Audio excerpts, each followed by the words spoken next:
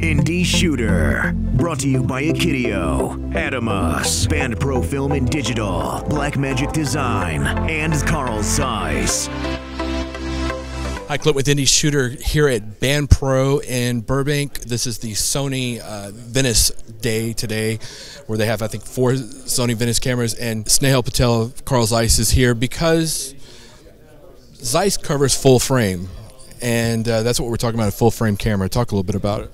Yeah, that's, I think, the exciting thing about the Sony Venice is that it can shoot in a much larger sensor area. So we have this diagram here that you can see where we were using to demonstrate like what kind of coverage we have. And this coverage we're achieving in our CZ2 or CZ2 cinema zooms and the new CP3 lenses. So since 2009, you know, Zeiss has had lenses, including the CP2s, that covered the full frame. So we've been ready for a while now. The CP3s continue that tradition, right? Right, yeah. The CP3s, just like the CP2s, they cover the full frame in the back. They have the interchangeable mount system as well. So you could make this like a native E-mount lens to use on the Venice. Or you can use the adapter on the Venice camera and use PL mount. The nice thing about having the full frame coverage is that you have a nice clean image, you know, for the really larger sensor.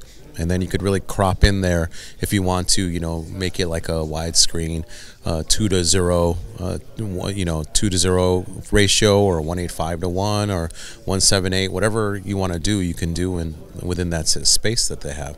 And also leaves room for VFX applications, you know, some headroom and some room on the bottom if you need that, or for tracking marks or anything like that. So it's a pretty powerful system, and the image quality is really nice on the Venice. So it's nice to pair it up with a lens that really gives it a nice neutral, sharp, clean look, and that's what the CP3s do, and that's also what these zooms do too, the CZ2s. So the CP3s, going back to these, how are they being received? Last week you were at Sundance, and I know you got a chance to visit with a lot of filmmakers there. How are they being received, the ability to have all of that metadata and extract vignetting and things like that from the image? How are people thinking about it? So they're excited about it. They want to learn about that process. They know that it's not, you know, it's not straightforward just to grab that info yet, because the camera manufacturers aren't saving it in the video files. So you have to, you know, use the master locket box, for example, to do it. But once you show people how easy it is, like, they turn to it right away, and they're seeing the benefits, because everyone thinks that the metadata, the extra metadata that we're giving you, which you mentioned, the shading and distortion data, is really for VFX, but it's not just for VFX. I mean, if you're doing an all-white background for an Old Navy commercial, wouldn't it be nice to like light your set with a light meter, and then instead of having to crop into an image to make sure that you're getting a nice even white, you can just press a button and it's gone. and then it's all white background.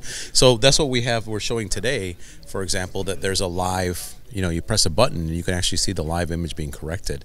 So it has other applications outside of VFX, like for commercial shoots or for macro photography of watches. You know, you can get rid of the distortion, so you can make it look like just like the Rolex photograph that the, you know, photographer took for the magazine that they undistorted and corrected. You could also do the same for video as well. So it helps the commercial market a lot.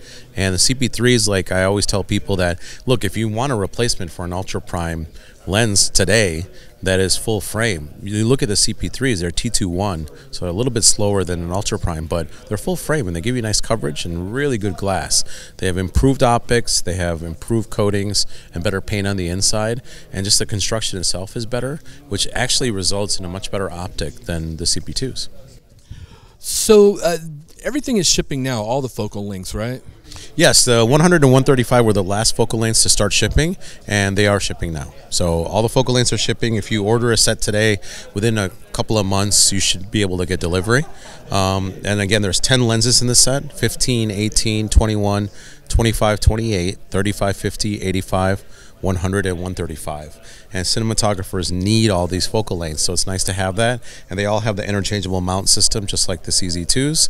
So again, you can go from PL mount to EF for Canon, E mount for Sony, F mount for Nikon, Micro Four Thirds. So you have a lot of choices. It takes about 5 minutes to change the mount.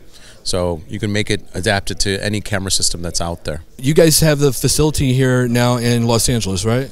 Yeah, we have a new office in Sherman Oaks, actually. So it's nice because it's right at the intersection of the 405 and 101.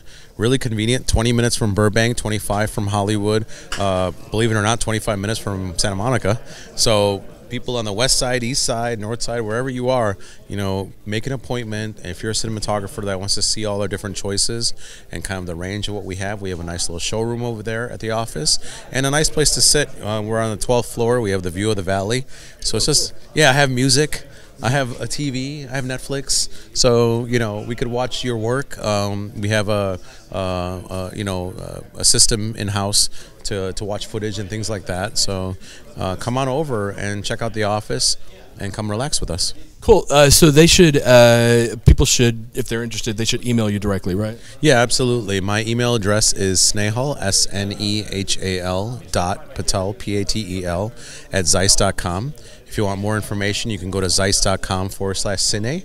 And of course, the Sony Venice is everywhere, right. So you're seeing it. So, you know, if you're at a rental house and, you know, you need lenses to test, please contact us. We'll gladly send something out there for you to work with.